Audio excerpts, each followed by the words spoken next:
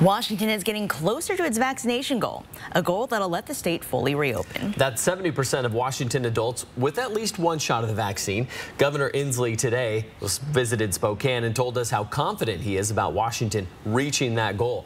Mayor Kawash has been following this story. Mayor, is the state on track to meet that June 30th goal? Aaron, the good news is yes, we are on pace to meet that goal, but the current pace of vaccinations has to continue for that June 30th reopening, and even sooner if we hit 70% before then.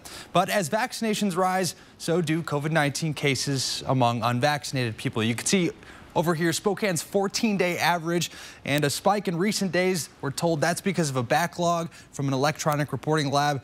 Really, the daily average is between 100 and 120 cases. Now, cases are still up regardless by 22%, in fact, over the last 2 weeks. The good news is more cases have not caused more severe sickness, as COVID-related hospital visits are actually down by 15% in the last 14 days.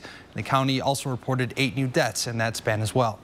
Now, this is what controls the state's reopening, though. Like I said, 70% is the goal. And tonight, nearly 61% of Washington adults have their first shot. 51% are fully vaccinated. Inslee likes those numbers.